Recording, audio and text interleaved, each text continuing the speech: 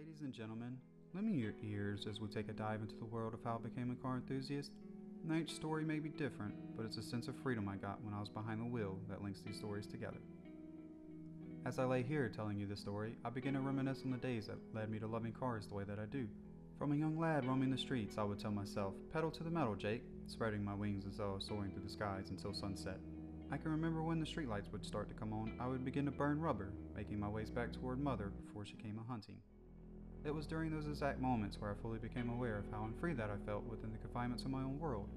and that the only way I was able to feel completely free was when I was behind the wheel of my own go-kart, which led me to spend countless hours out in the fields ripping donuts until I was old enough to purchase my very first set of wheels. Now, I could go on for hours talking about my first set of wheels and the time that I spent with them in high school, along with all the memories I was able to create from owning this ride. But you may start to think that I'm crazy if I sat here and told you everything that we did, so instead, here's a small glimpse of the freedom that I actually attained after purchasing these set of wheels, which also helped me to create lifelong friendships along the way throughout my teenage years because of it.